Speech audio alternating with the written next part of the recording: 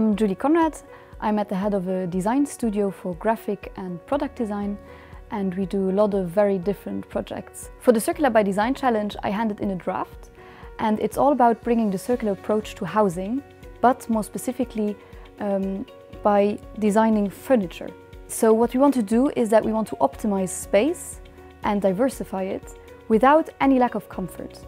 We have our project partner, PROGroup, that are already building circular housing. And we bring in the furniture into this. So we have a furniture system, you could say.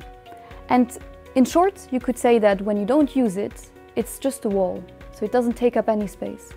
But when you need furniture, then you can open it up in several ways, and you have furniture pieces that are attached to the wall. You have other ones that you can just take out, slide out and build up. So I like to say it's kind of like an apartment that is furnished, but for minimalist. Everything is there that you need, but of course you can also add to it and make the space your own. We are going to work with fiber boards, so that are produced locally and that then can be exchanged. So if a piece of furniture breaks, it's very easy to just exchange a part of it. One aspect that is really important to us is acoustics. So we are currently looking into using a material like spruce needles in the fiber boards. And this would really help make the whole acoustic of the space better. During my design studies, I was already very interested in sustainable design solutions.